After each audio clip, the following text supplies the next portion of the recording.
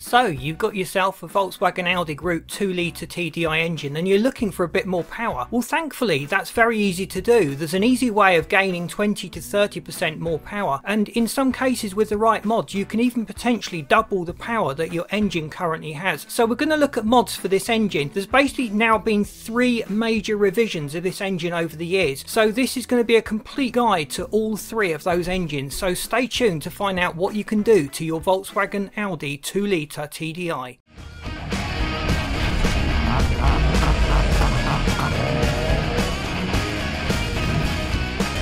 So let's have a look at tuning the 2-litre TDi engine from the Volkswagen Audi Group. It's one of the most popular engines around when it comes to diesel engines among modifiers. There's a lot of things that you can do to it, but there's also some areas that you need to be aware of so that you don't make the same mistakes that we see people doing over and over again when it comes to upgrades and mods for this engine. So there's been a few revisions of the 2-litre TDi over the years, and it's fair to say that each time Volkswagen have come out with a better version of the engine. Now there's always teething trouble with a new generation of engines, so it's worth working out what they are, and I would always personally avoid buying the first few years of a new generation of engine and just give them time to iron out all of the kinks. The 2-litre TDi generally divides into just 2 engines, the 140 horsepower version and the 170 horsepower version, with slight power variations either side of that. The main difference between these 2 engines is the turbo, and most of the 170s also came with a DPF and used the Siemens ECU and Siemens injectors. So when it comes to upgrading these, you can take the 140 to 170 quite easily, but pushing it beyond that you really need to address the turbo, and swapping in a turbo from the 170 makes an awful lot of sense. It gives you a bit more headroom to work in.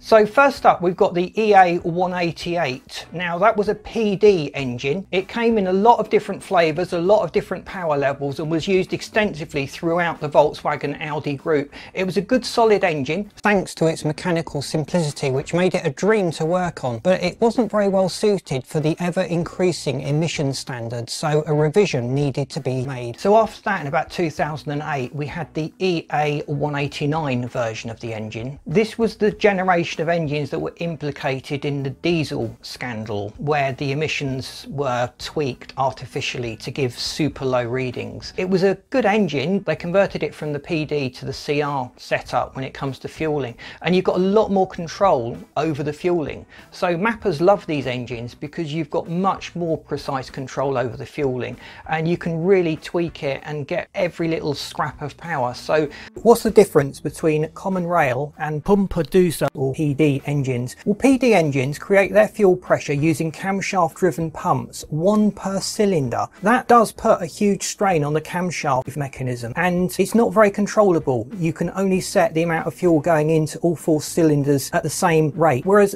CR is far superior because this allows the ECU much finer control of the fuel timing, because the injectors can be individually controlled for duration and timing. So essentially you've got phase control on each injector. It was done primarily to help emissions, but it gives the tuner an awful lot more to play with whilst tuning it, and that's got to be good for us.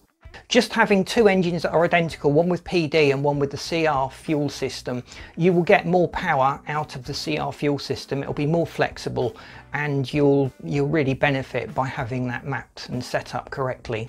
If you want a bit more power than that, a remap is not enough. You need some other components to be upgraded within the engine. So often you'll find that the fueling starts to become a problem. So when you've started to increase the power significantly, you're burning more fuel, and you've got to make sure that the engine gets enough fuel to match the amount of air that's coming into it. So look at uprating the fuel pump and the injectors.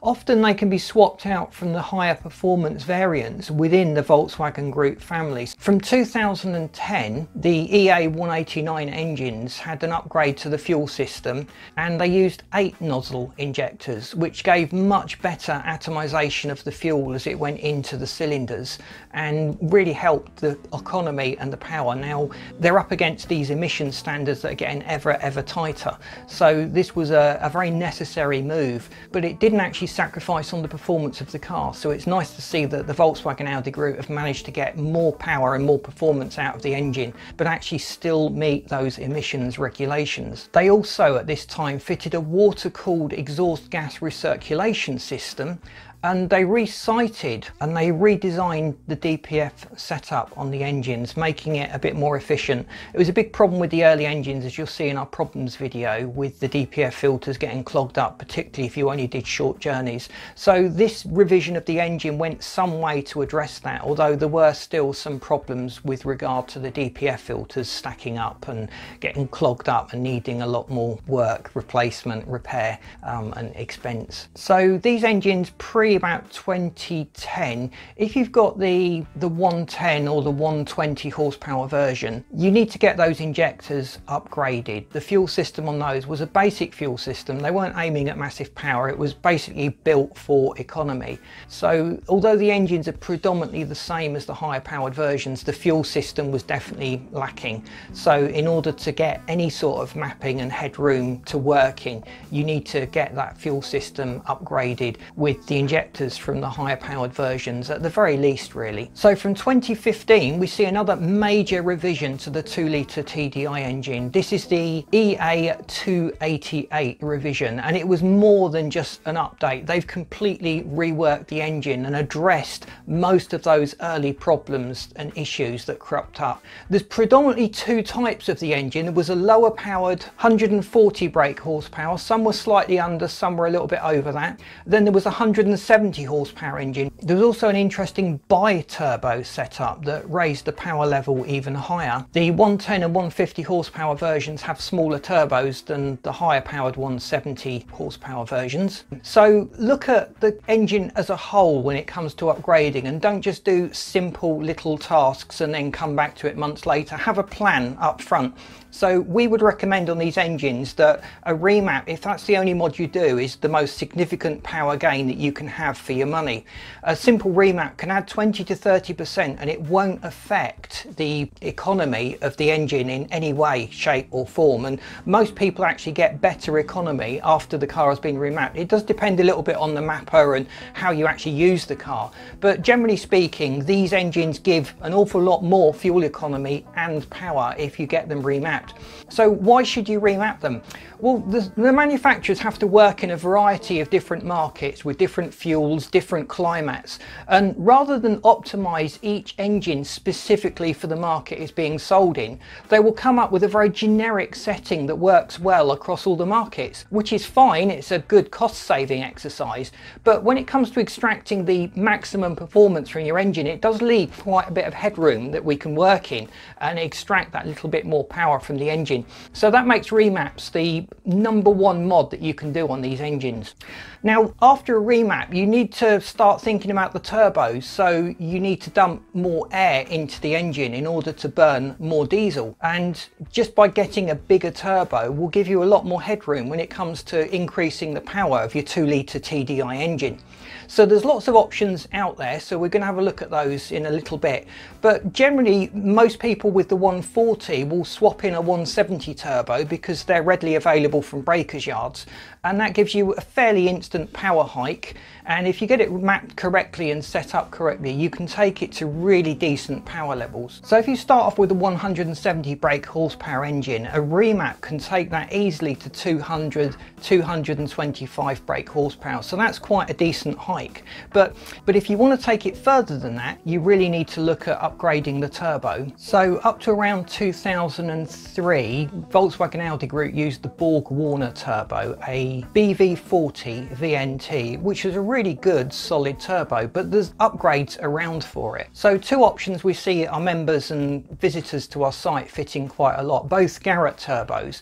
There's the GTB 2056 VK, which is a really good turbo. It's not laggy, it gives you a decent low end boost of power and takes you up to the headline power figures that you actually want from a remap. And then if you wanted more power, there's the GTB 2260 VK, which would see power levels reaching about 260-270 brake horsepower, obviously depending on the map, the fueling and all the other mods, but that gives you a bit more headroom, but there is a little bit more lag at the low end. So the former turbo we recommend there is probably better suited for everyday road use. So there's quite a few turbo upgrades for the EA188 turbo. We'll just pop some of the suggestions on the screen of turbos that have worked quite well on this.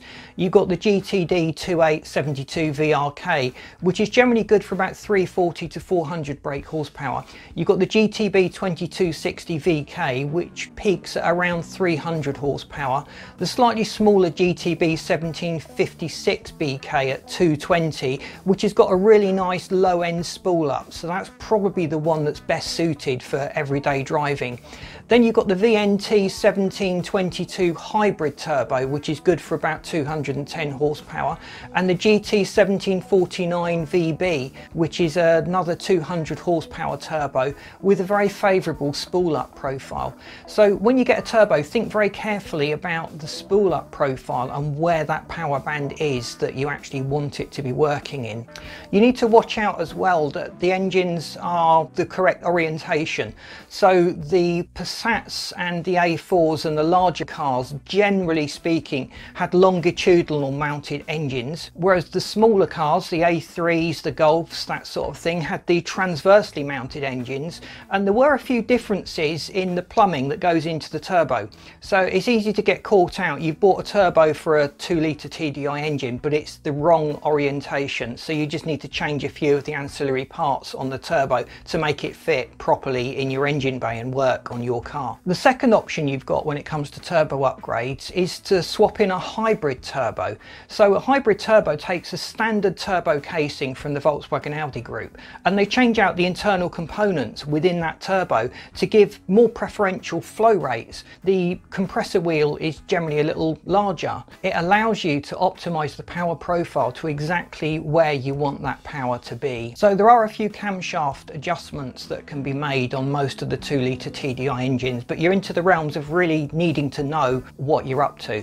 There's a few performance cams that optimize the intake and the exhaust valves, and they should be selected really to match your map and your turbo, but they can give you a decent amount of headroom. But also on a lot of the TDi engines that I've looked at, they've got vernier pulleys which allow you to just alter the orientation of the cam very slightly, and what that does effectively is moves your power band up and down the RPM range, so it allows you to put that power exactly where you want it to be. It's a fairly simple adjustment to make, but if you get it wrong, you really do mess up the engine and the smooth running abilities of it. So be very, very careful. Research thoroughly what you're doing. We've got articles on our site that go into more mods for the 2-litre TDi, and they go into a lot more detail than we can here in a simple video. So the airflow sensor is often a problem area when it comes to upgrading the turbo. The stock sensors are pretty good, but when you're dumping a lot more air in, it's not surprising they can't cope with it. So upgrading to 3.54 bar airflow sensors can make quite a big difference to the overall stability of your car, its reliability and the power figures you get. It'd be silly for a small component like the airflow sensors to be holding you back and backing off on the power. Do we recommend exhaust upgrades and intake mods on the 2-litre TDi engine? Well, they're nice to have as mods if you want to do something to your car and you want something shiny to look at. But in terms of performance, they give very little of a return. So I'd love to tell you that a sports exhaust on the 2-litre TDi will add substantial amounts of power, but it doesn't. I'd like to tell you it really changes the exhaust note and makes it nice, but the 2-litre TDi engine is quite a clunky agricultural engine, and it's really not enhanced, in my opinion, by adding a sports exhaust. If you feel differently, please let me know in the comments. I love to hear people's feedback. Perhaps you found an exhaust setup that works particularly well and I've just not discovered it yet. On the intake side, the stock air filter and airbox flow really well, so it's actually quite hard to improve upon that. Even with a full induction kit, you will only add about 2 to 3% of power, and that's within the realms of margin of error when you put a car on a dyno, so you really won't see substantial gains by fitting an induction kit. I have fitted a K&N cotton gauze panel air filter to my 2-litre TDi engine, and I noticed that did help the engine feel more responsive, and when you lift it off, unusually the engine just sort of carried on. It didn't bog down as quickly as it would have done with the stock paper OEM filter. So it made a subtle difference, but nothing much, and it's probably not worth doing as a mod in its own right. But if you need to replace the air filter and you're looking for something that's washable, then these aftermarket high performance filters are a good bet. You can reuse them over and over again, and they just drop into the standard airbox, and they'll give you similar similar gains to what you would get with a full induction kit. If you've dramatically hiked the power, then it's time to start looking at the induction of the engine. But the 2 litre TDi engine doesn't operate in very high RPM bands, so you're never talking about substantial flows of air. It's very good at extracting power from all of the fuel that it gets. So whenever you have a turbo compressing air into an engine, you get a big build-up of heat, and the intercooler is basically a radiator that allows the compressed air that's become very hot to be exposed to the flow of air coming into the car from the ambient temperatures around, and that drops the temperature back down. Now that makes quite a significant difference to performance. We've run a few figures and looked at lots of stats, and generally, if you look at the screen now, we'll just flash up the significant difference that different engine temperatures make on power. And the basic premise behind this is the fact that colder air carries more oxygen, and you need the oxygen to burn the fuel, whatever fuel it is that you're using. So if you can lower your temperature of the intake charge, it'll carry more oxygen, you'll be able to burn more fuel, and you'll make more power. Now, don't think of an intercooler as a mod that adds power to your engine. It's just something there to keep the power levels as they were originally designed. And as the intercooler does its job, it actually starts to get warmer. And we call that heat soak, where the heat builds up inside the intercooler itself.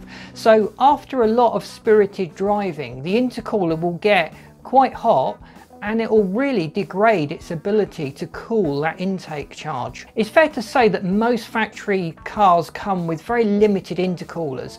The capacity within them is barely adequate for your everyday driving. There's normally a very good argument for fitting an uprated intercooler to the factory one. It's normally much larger in size, the aftermarket ones, and they're best mounted at the front, which sometimes requires a little bit of modification to the front bumper just to make it all fit. But they sit down there quite tidily in front of the radiator in most different models. So it's certainly something worth thinking about.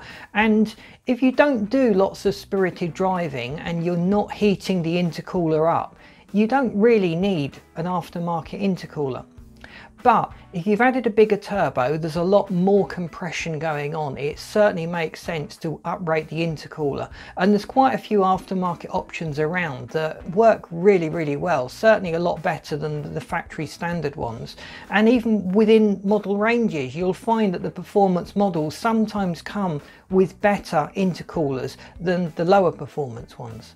So there are a few extra things that you can do to the 2 litre TDi engine. You can add tuning boxes, which are plug-in interfaces between the ECU and the sensors on the car, and they act like an aftermarket ECU, or they should do. There's a lot of really cheap tuning boxes out there that are best avoided, and all they will do is dump more fuel into your engine, which sort of makes more power because you've got more fuel going in, but it makes a lot more soot. It'll clog up your DPF filters, it'll wreck your fuel economy, and it'll probably be quite smoky, so you may well meet emissions problems when it comes to having the car put through its annual roadworthiness test. So research those upgrades very, very carefully. Traction is usually an issue on most models unless you've got the four-wheel drive. When you get to about 200, 220 horsepower, you will start to experience traction problems. And if you were remapping one, I would strongly recommend you avoid having a big spike in the lower part of the RPM range. Give the turbo a little bit of time to spool up and get the car actually moving before the massive kick of power comes in. So on my 2 litre TDi A3, I had that mapped, and the power was starting to seriously come on about 2000 RPM. When it came on earlier, I had a lot of traction issues and it didn't make the car very drivable. It was working constantly against the traction control. So just moving that initial spike of power up a little bit made a big difference, and it helped increase your joy of everyday driving. The power was where you wanted for overtaking other cars. So I hope this video has been useful to you. If you've got that 2-litre TDi engine, you've got a real gem of an engine.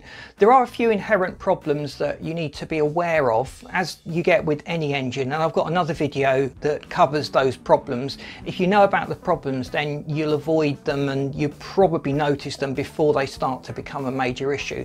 Please subscribe to the channel if you haven't done so already. We've got lots more in-depth videos, so we're taking apart the mods that we've recommended in this summary and looking in depth at what each of those does, why they work so well, and we'll be flagging up the common myths and misunderstandings that people have about various car mods. And we've got lots more coming up on the 2-litre TDi. It's one of my favourite engines that I've ever owned. So drop us a like, it really helps us to get out there, and let us know in the comments what you've got, what car it's in, what mods you've done, what you found beneficial, because that helps us all to build a better overall picture of tuning and modifying.